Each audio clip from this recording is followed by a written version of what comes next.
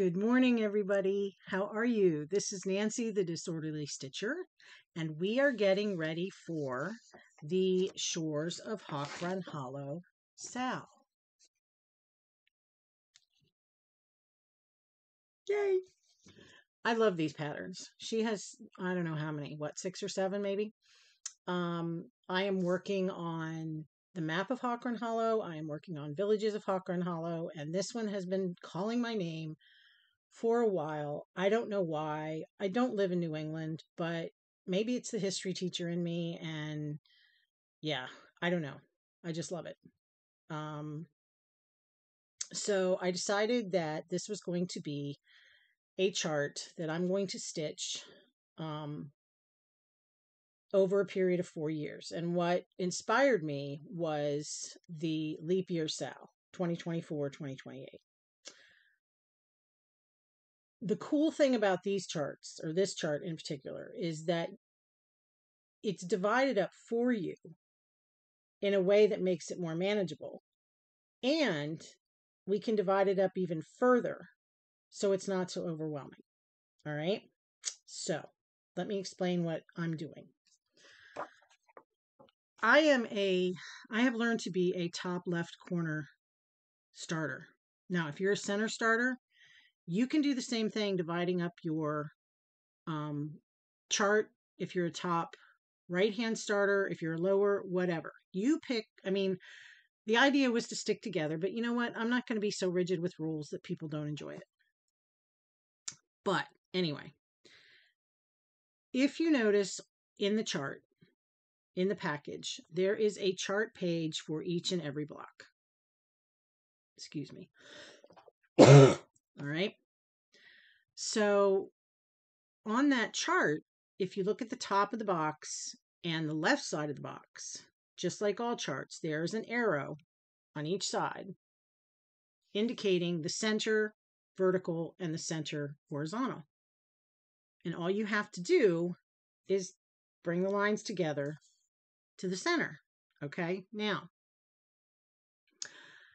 I would make a working copy of each page so you don't draw on the original, because if it helps you, you could take those center lines on your working copy and just draw a red line or whatever color stands out to you both ways, and then you would have it divided into quarters. All right. I can't show you the chart. I'm not going to show you the chart. That would be unfair to the designer because this is a public channel. But what I did was then I had copied the picture, copied this picture, all right?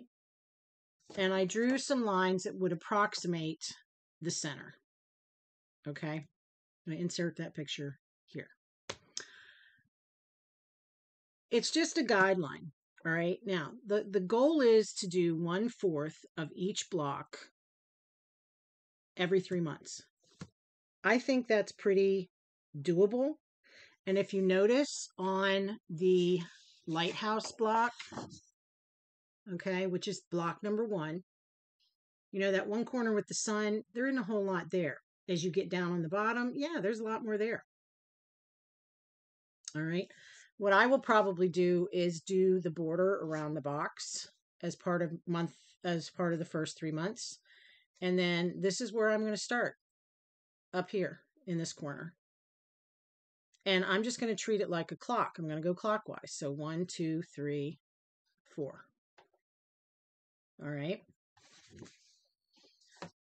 A lot of people are jumping onto this. I think that's fantastic. Some people are a little concerned. I get it.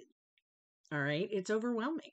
And one thing I always tell my students is, you know, you got to feel a little uncomfortable to overcome and learn. All right. Now, some people have asked about fabric. I am using, found my little project card. These are project cards I created based on inspiration from Tiger Lily. So I am using light hazelnut 40 count. And someone commented in the last video that is by XJU Designs. I don't know. I don't have a tag on it. Okay. I also, when I pulled my flosses, I am using the DMC. I cannot wait to see somebody do it in silks. Somebody in the group is using silks. That is going to be beautiful. But I didn't have all the DMCs. So when I listed my flosses, and when I went through my flosses, I also pulled some Color and Cotton and Weeks and Classic Colorworks. Okay. So I have this with me. I also made a working copy of the thread list. Hope you didn't see that. Okay. With my substitutions. The orange highlights just mean that I had them or I didn't have, I don't know what I highlighted, but you know, I'm disorderly, right? Okay. So then when I pulled them, I had to make sure that they worked. Now, a lot of people will do a floss toss. Okay. Now, what is your definition of floss toss? Some people just take their flosses and they plop them down and they're like, oh, look, everything looks good. Yeah, it looks good when you do a entire skein of floss. All right. When I have a questionable floss, that pen's going to roll off the desk. When I have a questionable floss, I will pull one thread apart from the skein. Now, the one that I question is macrame, sort of goldy brown. I don't know if you can see it. And it's a light beige, I guess. I don't know. Let's go with that.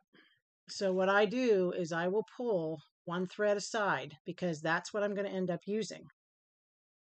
Okay. That's my floss toss.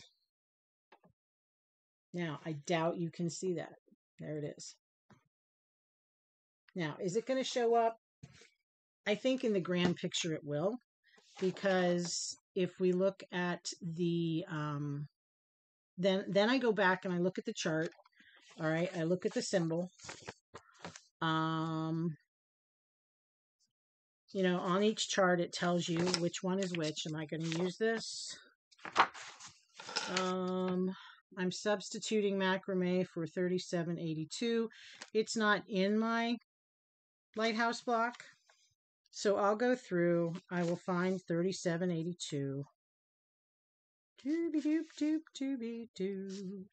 Dooby doop doop dooby doo. Elevator music. Dooby doop doop dooby dooby dooby dooby dooby dooby dooby doo. Bop doo ba ba ba ba ba. La la la la la la. La la la la la la la la la. La la la la la la la. Hopefully I wrote this down correctly because I'm not seeing it.